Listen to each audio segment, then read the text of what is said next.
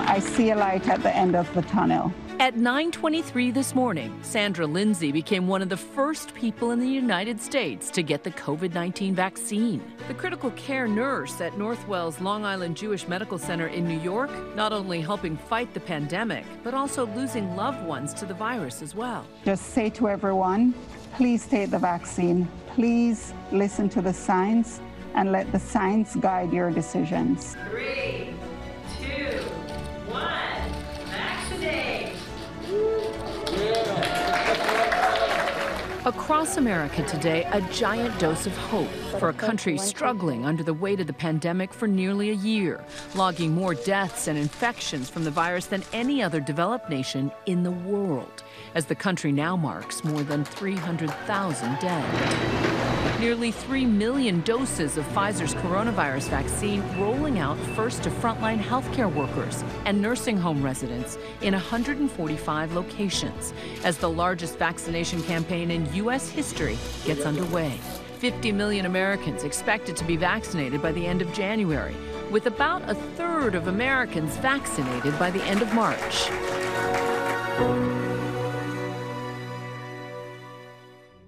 The story of how this vaccine, with 95% efficacy and delivered in record time, came to be is nothing short of miraculous. When I think about the major infectious disease accomplishments in public health in my lifetime, the polio vaccine, the eradication of smallpox, they've saved millions and millions of lives. They took decades to accomplish. If we can stop this in its tracks, that would be a phenomenal accomplishment. It's only been a year since the world first heard reports of a strange virus coming out of China. Chinese health authorities are still working to identify the virus behind a pneumonia outbreak in the central city of Wuhan. A week later, China releases the genetic fingerprint for SARS-CoV-2. Scientists leaping into action while the rest of the country remained mostly unaware of the deadly virus. From that first moment, I knew scientists across the globe were going to get to work to figure out a path to a vaccine. Within that viral sequence, scientists looking for a small bit of that library to use to make a vaccine. When the genome was published on January 10th, I was home and I got an alert on my phone. And my immediate reaction was go. As soon as the sequence was released, we could quickly maneuver towards the vaccine development. Biotech company Moderna outside Boston has collaborated with the NIH before.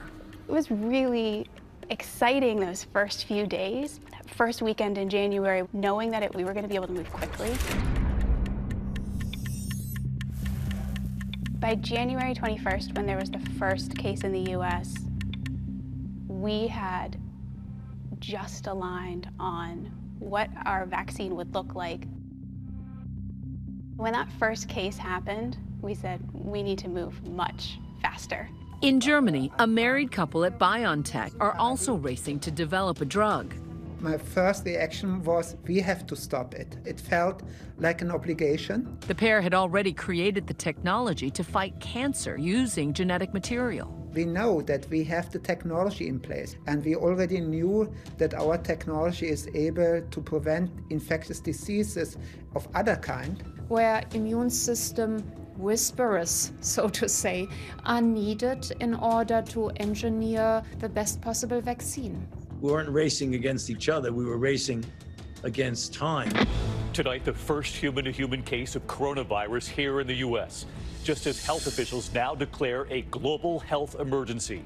By early February, all the frontrunners in the race for a vaccine are off and running. Oxford and Johnson & Johnson approached their vaccine using viral vector technology, taking a different kind of virus, scooping out its innards, and replacing them with a kind of instruction manual.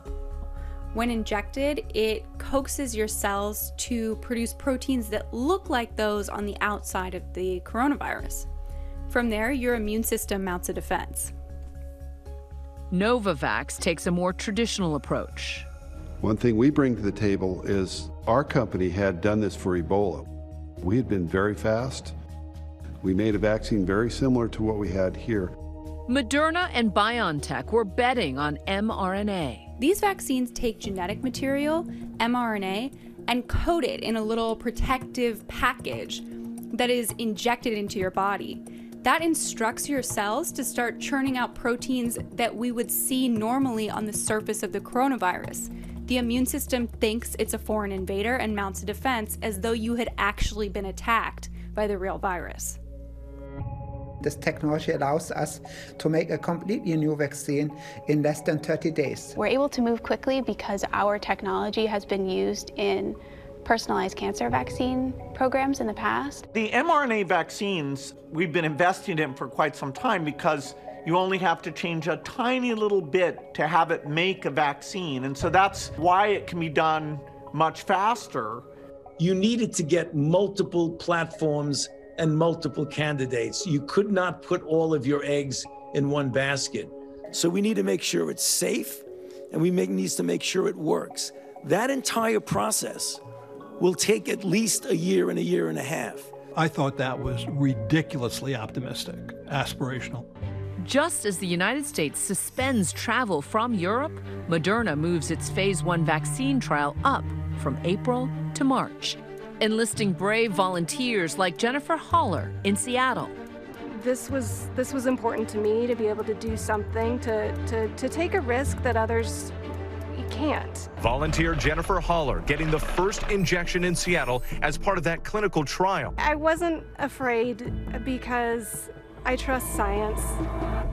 The day after Moderna launched its phase 1 trials, BioNTech announces it will partner with Pfizer, one of the largest pharmaceutical companies in the world. I've never seen us working with a partner better than we are working now with BioNTech. And that was very important so that we can be able to deliver. Meanwhile, Johnson & Johnson scientists identify a vaccine candidate that was succeeding in the laboratory. And there was first aha moment that I was called on Friday afternoon by one of my team members, and she told me it's working. By early May, with millions on lockdown and the virus ravaging the country, the pressure is on for scientists to come up with a vaccine as quickly as possible. I read the newspapers that you think it's horrible, but it's also really motivating to go that extra mile again and again and again to get that vaccine out. Health and Human Services Secretary Alex Azar, a former drug company executive, applies pressure to the process. I stepped back and said, we are the country that put a man on the moon, that created the atomic bomb in 3 years and won World War II. We can get a vaccine by January 1st. Through a historic series of funding bills, my administration is providing roughly $10 billion to support a medical research effort without parallel. It's called Operation Warp Speed. That means big and it means fast. Operation Warp Speed harnesses the power of pharmaceutical companies and the U.S. military and collapses the 3-phase vaccine development process so that the steps happen simultaneously. No one, and certainly the FDA, wants to see any shortcuts in the development process. So we've had a number of measures that we've instituted, such as rolling review of data. That's cut months to years off of the development process. On June 1st, Operation Warp Speed awards a $500 million contract to Emergent Biosolutions to begin the mass production of vaccine. Previously, we've responded to things like Ebola, Zika. We were built for pandemic response. All the equipment you see in here, the 2,000-liter tanks, we can rapidly crank out millions of doses of any vaccine. Coming up, once there's a safe and effective vaccine, the Herculean task of rolling it out. If I can manage the logistics for 3 kids in 3 different schools under a pandemic, I can manage distribution of a vaccine. Hi everyone, George Stephanopoulos here. Thanks for checking out the ABC News YouTube channel. If you'd like to get more videos, show highlights, and watch live event coverage, click on the right over here to subscribe to our channel, and don't forget to download the ABC News app for breaking news alerts. Thanks for watching.